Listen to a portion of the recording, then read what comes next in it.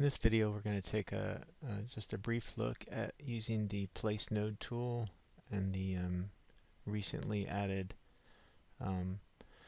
Catchment Delineation option that's now part of the Place Node tool. So I'm going to go ahead and start the tool and select my feature definition and go ahead and select my reference terrain for my reference elevation. And when you select a terrain, you'll notice that the dialog will change and you will be able to now define the catchment feature because I have catchment delineation toggled on. So once that terrain is selected, it recognizes that you can use that, and it goes ahead and adds the feature definition option. So at this point, I'm going to go ahead and just place the node. So I'm going to come in here and place the catch basin. And I'll go ahead and just kind of snap to the flow line here and rotate it.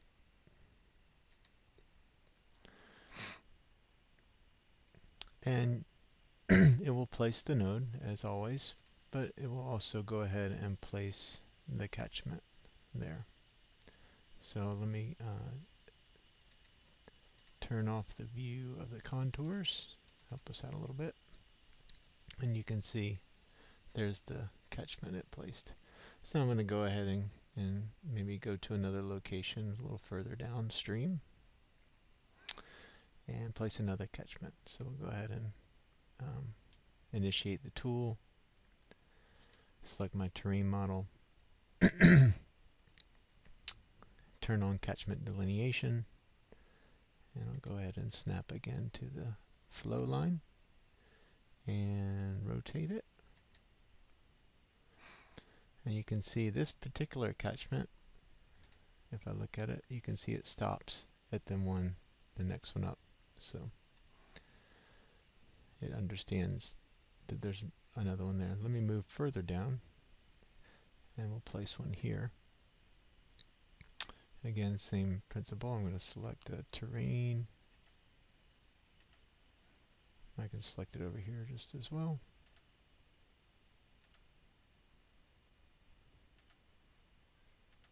Hopefully.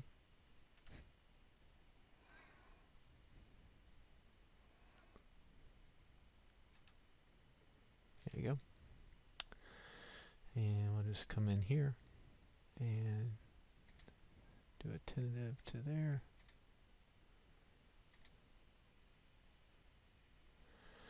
And here's a case where it went, you can see it's gone all the way down to the bottom. So now I'm going to go ahead and put one more in here. And I'm going to initiate the placement here. Rotate it a little bit. And you can see that it's gone ahead and now split the original catchment.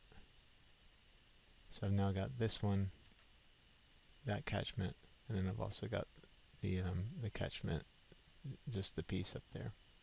So I've got this catchment here. This is now stops there.